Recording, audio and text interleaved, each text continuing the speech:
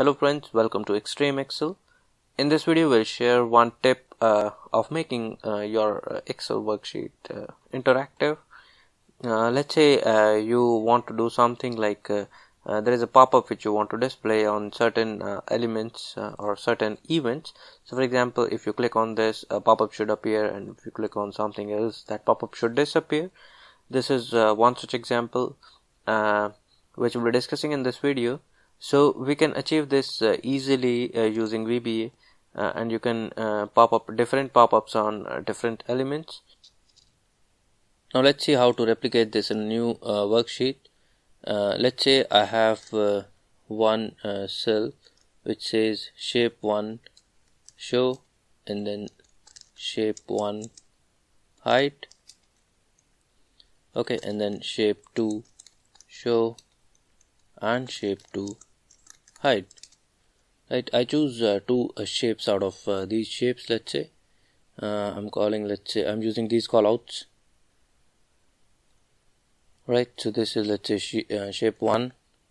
I just copy and paste here, and I use shape 2.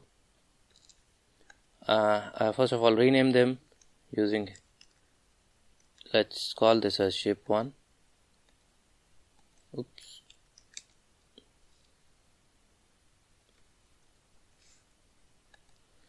SHAPE1, right, and let's call this as shape 2. Right, so we have two shapes, shape 1 and shape 2 in this sheet. These are by default visible. Now to control these control the visibility of these two shapes, let us move it a bit below so that we can click on hide buttons also. Right, let's mark it here. Okay, so when I click on this pop-up should appear. When I click on this should disappear. Right, so, and let's say we have a hide all and show all. So we have these four controls. So first of all, open VBA editor, go to a particular sheet on which you have different shapes, and because you want your shape to appear or disappear on change of selection of a cell, so you should select selection change event in VBA. Right, so the headers of the sub procedure are added by default.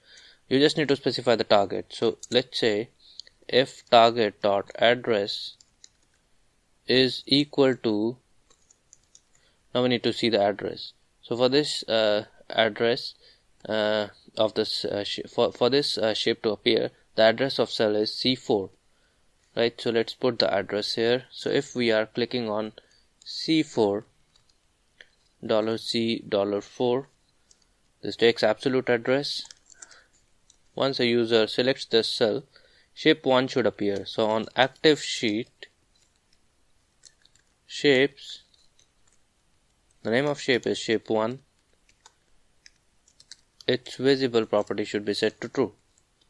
Right, so whenever a user clicks on C4, this shape should be visible.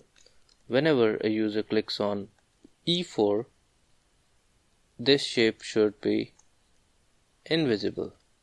So its visible property should be false. Similarly for C6 and E6, shape 2 should show the same behavior. So C6 and E6, shape 2 should follow the same behavior, and when I click on hide all, both the shapes should disappear. So for hide all, this is C10. So I add another block here. So if it is C10, in that case sheet 1 visibility should be false and shape 2 visibility should be false. And similarly, if I say C12, both shapes should appear. So both should be true.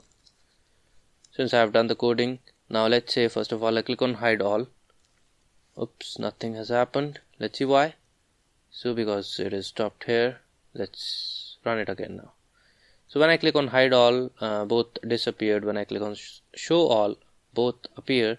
When I click on again, let's say click on hide all, when I click on shape 1 show, shape 1 is there. When I click on shape 1 hide, that is hidden. Shape 2 appear, shape 2 is hidden. Show all, hide all. So this way you can control the thing which we have achieved here. When we click here, we see only a pop-up for this particular stuff.